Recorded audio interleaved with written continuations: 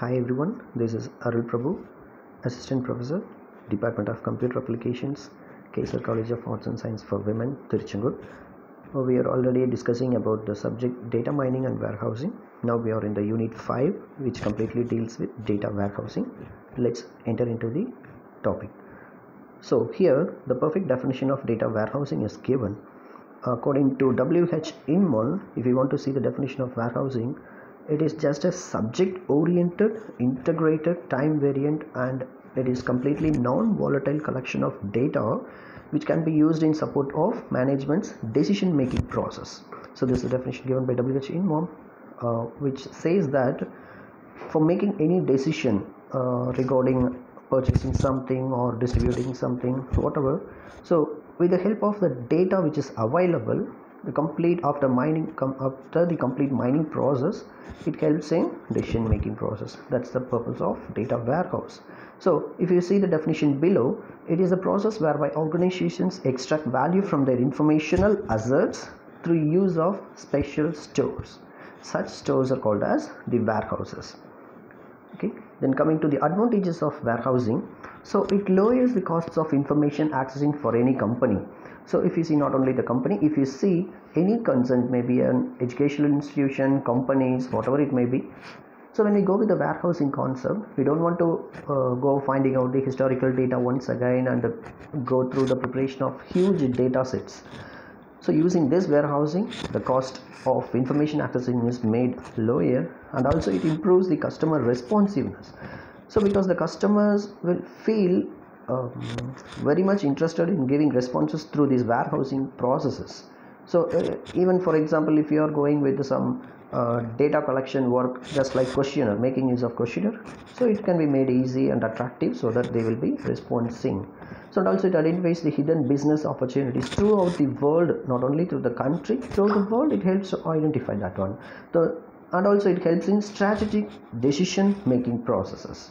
So whenever a concern or a person or an individual person goes for decision making process, he or she must follow any strategies. So using the warehouses, they can follow their suitable strategies for decision making process. That's what they have given. That's an advantages of making use of warehousing. Then coming to the types of warehousing, first one is the operational data store, right, where various items which is available in the stock or in some databases which can be made available, and operational data mirroring can be done.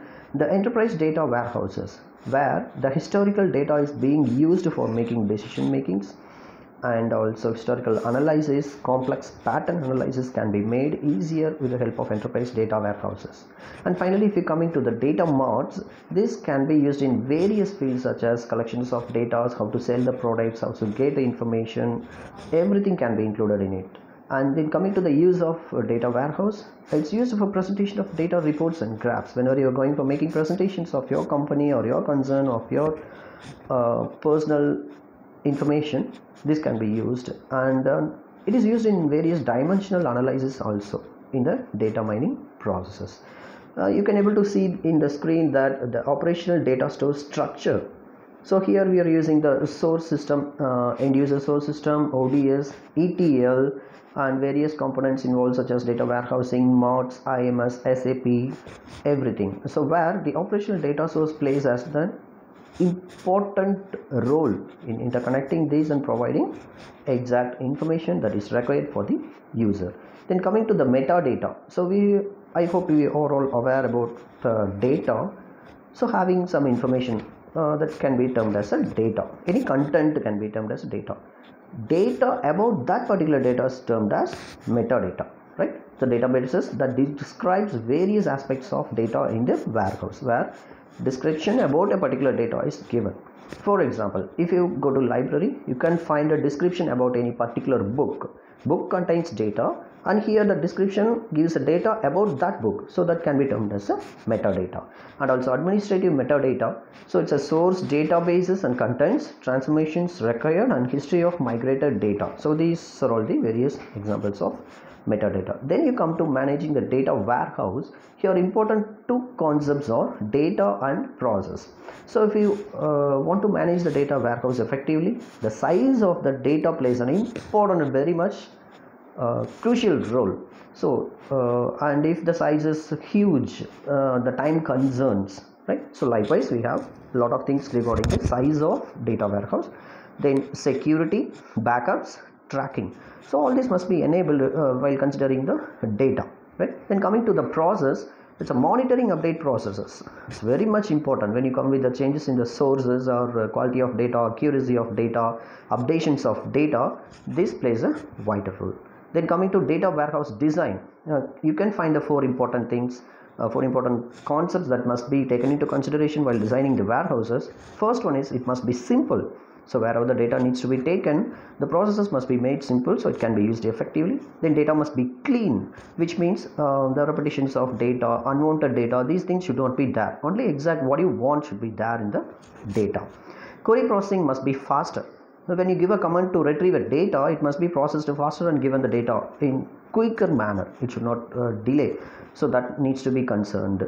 Then fast loading. Whenever a user or yourself requests for any data using some constraints, it must be given to you faster. The answer must be given to you faster. When you come with the example star schema, you can able to see the query, simple queries, the sales fact table. They have taken the sales fact table as an example and various keys used and the measurements used. For example, if you see number of units and what is the value in dollars, then average sales, that comes under measures. In such a way, all these constraints are taken into consideration. When you come to the next one, it's just a dimensional oriented, that is location oriented concept hierarchy is given. You see, so only 5 main dimension is taken, that is completely everything include all is termed as all. Then region, country, city, office. The Europe and North America comes under region, specifically Germany, Spain, Canada, Mexico, those comes under country. Then in those countries exactly the cities names, so Frankfurt in Germany, Vancouver in Canada, Toronto in Canada. So likewise that comes under the city category. Then offices, so names of the offices in specific countries. This is another example of a concept hierarchy using dimensions. Next one coming to OLAP, that is online analytical processing, right? So this is just a software like other softwares which is used for performing multi-dimensional analysis in a very high speed actually, and a huge volume of data can also be performed or accessed. So that's in a data warehouse, right? Then for example in a data mart or in centralized data stores, data warehouses, wherever we need the accessing. Then multi-dimensional data model. So actually this data warehouse we are discussing that completely based on a multi-dimensional data model where only a single dimension or two dimension is not enough for efficient retrieving or storage. Multi-dimension is needed. For example, if you see take any particular table regarding a product, we should have item, that is the item's name, what brand it belongs to, what type of that brand, at which time it was being manufactured, and how many frequently it is being sold, everything likewise. So that is the multi-dimensional data source. Here the example of snowflake schema is given. If you say again the sales fact table, the various measures which we discussed previously. So sales fact table in which example of snowflake schema is taken, you can see the dotted lines which represents various accessing paths, and also the lines which represents the various units or measures taken for the considerations. Then coming to typical OLAP operations. So various operations just like roll up, drill down, slice and dice, pivot, then drill across and drill through, those are listed here where the individual working types are given. So for example, we can take one example and a roll up. If you consider the roll up, it is just nothing but it's a climbing up the hierarchy, right? From bottom you will be climbing up the hierarchy. For example, if you take any college, you can come up with students, faculty, that is lecturers, head of the departments, principal, vice chairman, chairman, likewise. So various other operations are also being listed. So here the cuboids corresponding to the cube data is given.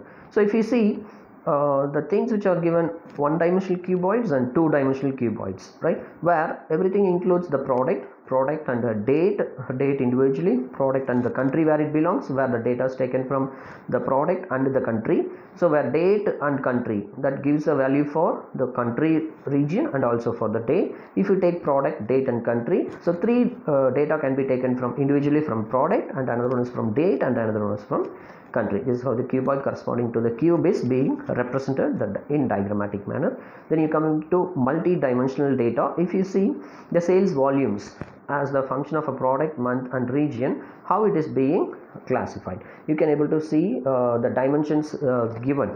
So the product dimension, locational, time, hierarchical summarizations of the parts, right. If you take industry, then it comes to the category, then it comes to the particular product. So after industry, where the region, then in which country, in which city and which office it is being located. So next coming to the manufacturing part, year, quarter, month, week or day. From this complete data can be taken for any warehousing in multi-dimensional data sets. I hope you understood clearly. We can see in the next video. Thank you so much.